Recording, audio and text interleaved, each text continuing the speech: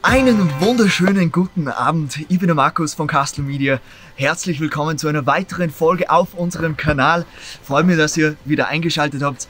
Heute sind wir im Benglerwald Berg Chaletdorf und wir dürfen euch heute eins von 9 Chalets vorstellen, und zwar ein ganz spezielles, nämlich ein Tiny Chalet. Und es ist uns wirklich eine große Ehre, dass wir es machen können und eine Freude, weil wir auf unserem Kanal, wir wollen nicht nur das Teuerste zeigen, sondern einfach spektakuläre Immobilien. Und es ist nicht unbedingt an einen Preis geknüpft.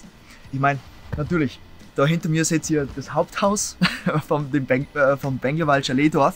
Das ist natürlich wunderschön, es ist pompös, es ist riesig und natürlich auch luxuriös. Aber das ist nur ein Teil davon. Da kann man zur Genussmanufaktur gehen, kann da sich ein Frühstück bringen lassen, kann Rezepte, kann Gewürze sich ins Haus bringen lassen. Aber es geht jetzt vor allem einmal hier um dieses kleine, herzige und wunderschöne Tiny Chalet. Ich wünsche euch viel Spaß beim Schauen. Wenn euch das Video gefällt, lasst uns einen Daumen nach oben da und abonniert unseren Kanal.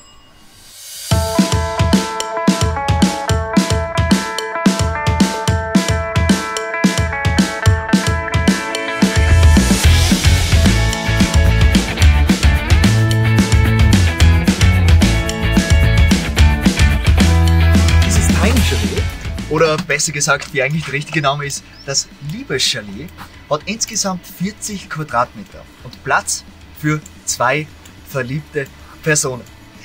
Hier, das gesamte Haus ist in einem Stück hierher geliefert worden. Ungefähr 3 bis 4 Stunden an einem Schweranhänger ist es im Ganzen wieder angekommen und hat hier seinen Platz gefunden. Es ist einfach nur der Wahnsinn, wie viel Liebe hier reingesteckt worden ist. Und ganz spezielles Highlight, es ist ja nur ein kleines Haus, ein kleines Chalet, aber es hat einen ausgewachsenen, mächtigen Tiroler Glockenturm am Dach stehen, der wirklich repräsentiert, okay, wir sind hier in Tirol, wir sind zwar klein hier in dem Chalet, aber wir sind stolz drauf.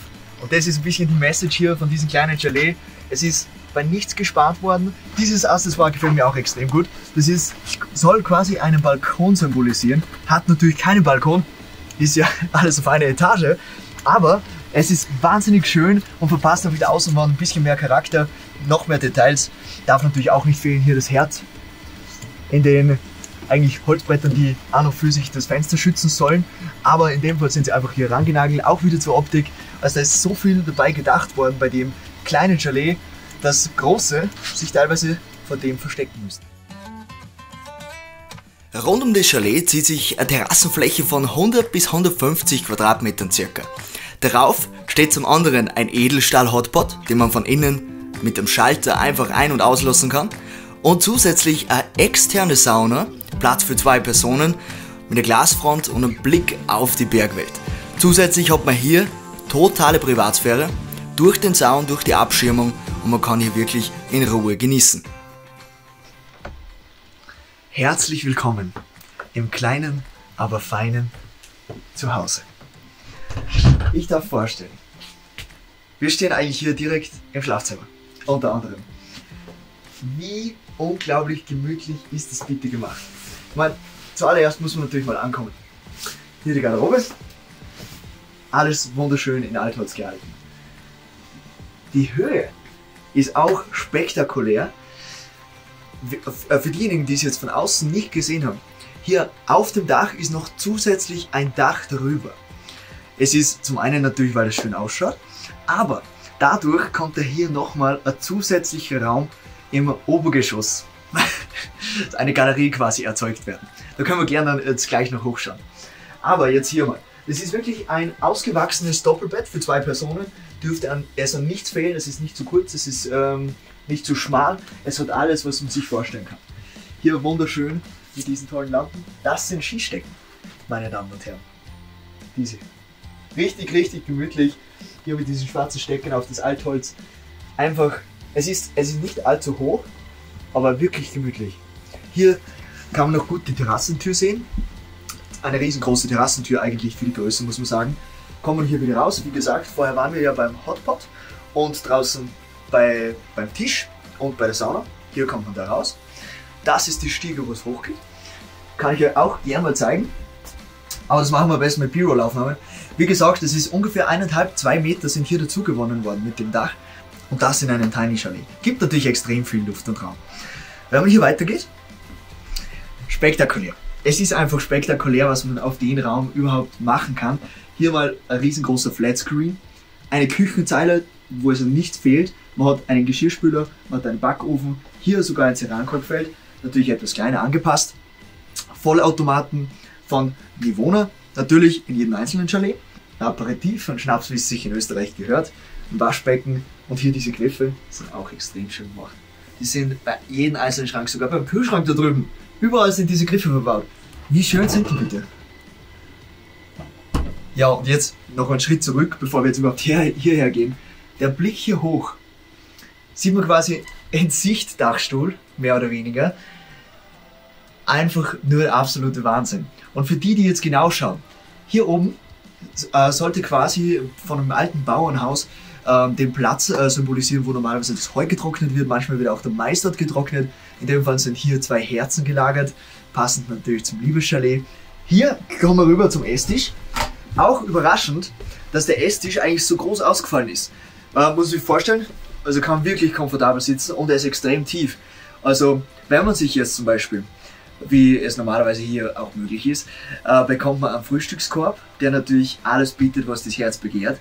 Man kann sich ja zusätzlich noch drüben vom Haupthaus Gerichte aus der Umgebung holen, zum Beispiel Knödel, die dann selbst hierher holen mit einem Rezept oder mit Gewürzen und kann sich hier eine Kleinigkeit zaubern und das hier genießen. Extrem schön gemacht, auch mit dem Lampenschirm hier, richtiger rustikaler Flair. Dahinter sind ein paar Bilder, wunderschön in schwarz-weiß, wieder mit den schwarzen Schaltern, alles einfach gut und passend gemacht. Muss schon sagen, also das Raumgefühl hier drinnen ist der absolute Wahnsinn.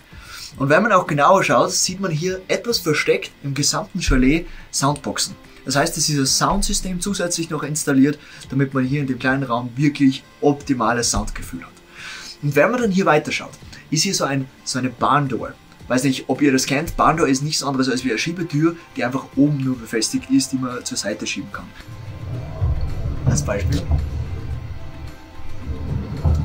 Wirklich schön gelöst. Und Leute, schaut euch bitte das Badezimmer an. Üppig! Wirklich, üppig! Man hat alles, was man braucht. Hier zusätzlich noch ein Schrank. Hier zum Handtuch aufhalten, hier ein Handtuchwärmer. Eine großzügige Regendusche, wirklich großzügig. Hier wieder mit den Altholzbalken, Sichtdachstuhl im Tiny Chalet. Hier wieder Spots, 6 an der Zahl für den kleinen Raum, also der ist super beleuchtet. Und hier einen schönen Blick raus, ihr wisst es schon, auf das Haupthaus da draußen. Ich meine, normalerweise hängt man sich so ein Bild an die Wand. Und in dem Fall kann man es einfach anschauen. Also das ist wirklich einfach gigantisch.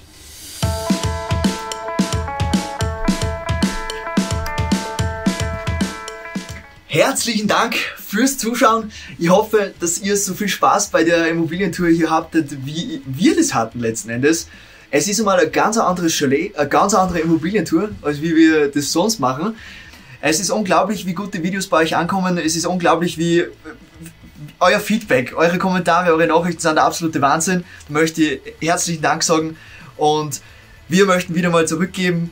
Dementsprechend werden wir hier in dem Chalet, kein anderes, wirklich das hier, eine Nacht verlosen. Alle Teilnahmebedingungen stehen unten in der Videobeschreibung und wie immer, ich wünsche euch alles Gute beim Gewinnspiel und Gratulation im Vorhinein schon mal an den Sieger oder an die Siegerin. Das ist ein Wahnsinnsaufenthalt. Und wir werden es so machen, dass es wirklich zeitunabhängig ist. Also jetzt Corona, schwierige Zeit generell, verstehen wir, aber irgendwann ist es sicher wieder möglich. Und für irgendwann sollte an der Stelle dann vorgesorgt sein. Danke fürs Zuschauen und ja, wir sehen uns dann wieder das nächste Mal bei der nächsten Folge und bis dahin, macht's es gut und Servus.